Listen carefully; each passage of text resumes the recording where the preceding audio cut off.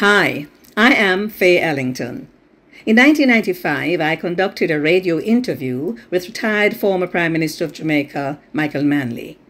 My interview was recorded at Mr. Manley's home in Jamaica and was broadcast on his birthday, December 10, 1995.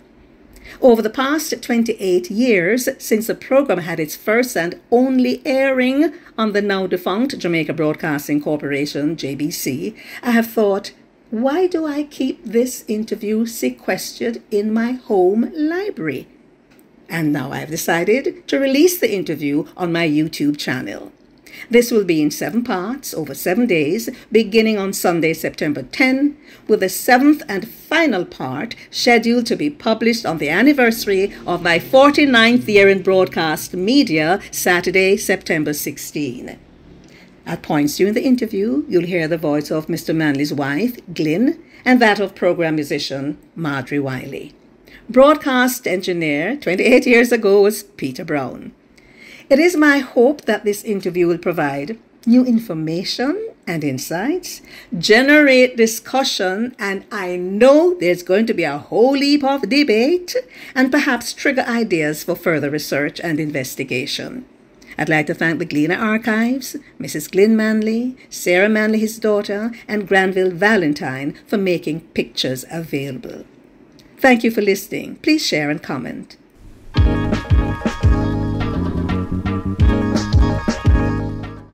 When you hear the name Michael Manley, what single word comes to mind?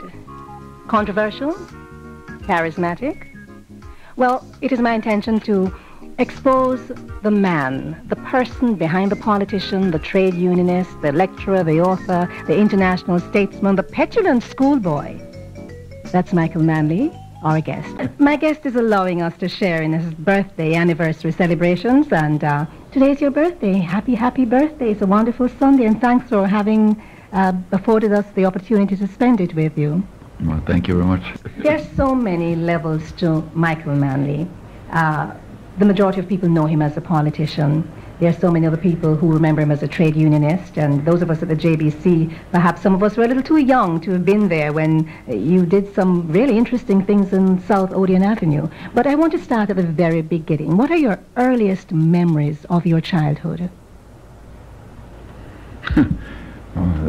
Your earliest memories, your mother, really your father. I was Brian Lara, clean board first. That was not the intention. No. For instance, where did you grow up? What are my earliest? But literally, they aren't very interesting, you know. But I can tell you what they are.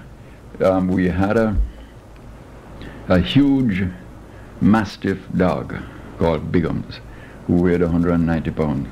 And my earliest memories are about this big, impressive, seemingly overpowering dog, who in fact was very affectionate and very fond of children, and seemed for some obscure reason to be very fond of me. And he was one of my earliest friends. What can I tell you?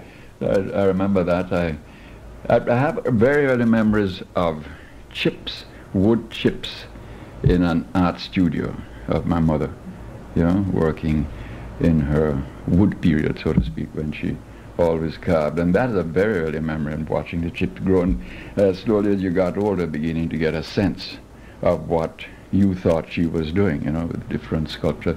That's an early memory. What about an early memory of your father? Yes, that's now a totally different scene. My first memory of him is in the ring, the boxing ring that he built in the backyard.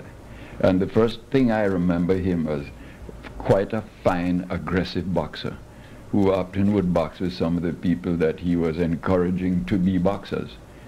So you see, it's a sort of odd range of things that I remember. What about your brother, Douglas? What kind of relationship you had with him as a young boy?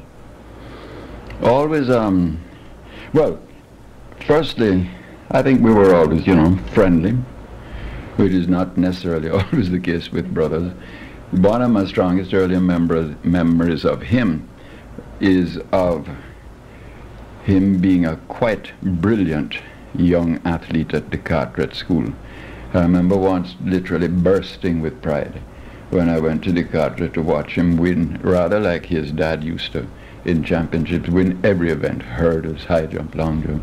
And eventually, he beat Herb McKinley in the famous 100 yards at Savannah Park. He beat Herb. Douglas Manley beat Herb McKinley? He beat him quite soundly in the 100, as Herb will tell you. when he ran this 10 flat and equaled his father's record set, 30 years before. Was he your mentor, your brother? I greatly admired him. He was very scholarly. He still is. Read a lot, and so I greatly admired that. When he was at Columbia University, it was a great thrill to come down from the Canadian Air Force, and you got a weekend furlough, as they called it, and I'd go down to spend it in New York with him, and we used to have marvelous time. For instance, we saw Paul Robeson play Othello on one of those trips. One of the greatest experiences of all my life. Robeson on the stage. I met him later and found him this incredibly warm, big man. He's the biggest man I ever met in my life, Paul Robeson. I don't mean in size. Quality of his mind, something about his generosity of spirit. Extraordinary man. But we saw him play Othello in what is still regarded as one of the definitive experiences of Broadway theater.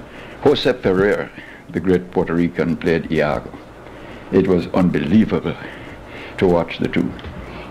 I'm listening to your talk, and you have taken them into the arts, and I was saving that for later on, but I think I need to bring you back to the influences that your mother and father had on you, generally speaking, as a young child rather, before you get into the adolescent years or before you became a young man. Was it primarily with the arts?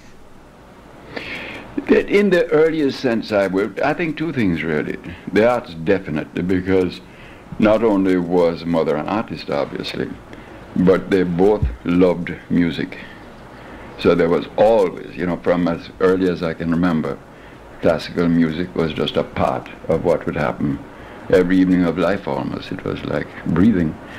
And they were both tremendously widely read, fascinated by the novel. I was reading Dostoevsky at 15 on the recommendation of my mother, sort of thing, and totally engrossed in this whole study of human psychology and all that. And you could just trace it through everything. They were hugely interested in everything. And I was extremely lucky to grow up in an atmosphere where curiosity was as natural as breathing. You went to St. Andrew's Prep School? I launched it. Yes, you were one of the first students? I was one of about 10 pioneers. Where was it then, in those years? Same place. Is that so? Yeah. Teacher called Miss Sonia Anderson, and there was this suddenly flashes back. The only fight I ever got into in my life, because I abhor physical violence. I have no part of that. But I was about 7, and this boy kept going round and round me saying, Norman Washington Manley. And to me this was the ultimate insult to call my father Washington. He's just a kid. And I beat him up. You beat him up? Did you roll on the ground and all that? Last time I ever got into any fight with anybody, but I was not about to have my father called Washington. You're about 7 then? I was about 7, yeah. Well, rumor has it that you have a terrible temper. Is that true? Ask Glynne. I don't think that's true. It is so rumored. Let me bring her on in here. Hi, Mrs. Manley. Rumor has it that your husband has a terrible temper. Is it true? In all honesty, it was very, very bad. But I don't think it was half as bad as his father's. But I think recently he's a lot calmer now than he was. And he's not suffering the pressures that caused the temper tantrums. But yes, in fairness and in honesty, he had a terrible temper. How did persons who came in contact with a temper deal with it? Women would probably cry.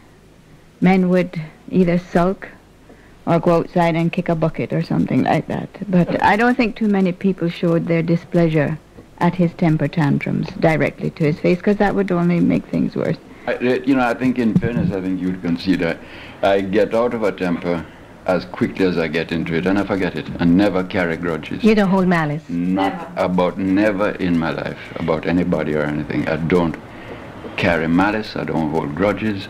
I explode, move on, and forget it. Do you feel as if you've cleansed yourself once you've exploded and got it out of your system? I don't know if it's even that conscious. You are describing what happens as distinct from my saying, I feel I have. That's a different thing. The fact is, it has happened. I think if one had to say, I feel I should, or I feel I have, it then becomes a conscious process, which is not real.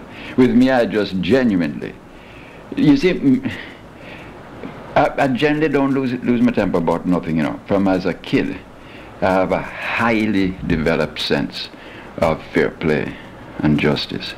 And if something happens that I feel is not just, is not right, is not true, I am explosive about it. I am indignant about it. And I explode about it. And then when it's finished, I forget about it. Thank you for listening to part 1 of my Michael Manley interview. Well, it's going to be in 7 parts. I'll release 1 part each day. Coming up tomorrow, we'll talk about the Jamaica College years. He said he was badly bullied there, oh Lord. And he had a run-in with a new headmaster, And see here, you'll hear what nearly happened between him and the headmaster and how his Jamaica College years ended. Was he an athlete like his dad? What do you think? But is that where his quest for justice began? At Jamaica College? Well, make sure you listen to part 2. This is Faye Ellington thanking you for listening to my Michael Manley interview recorded 28 years ago.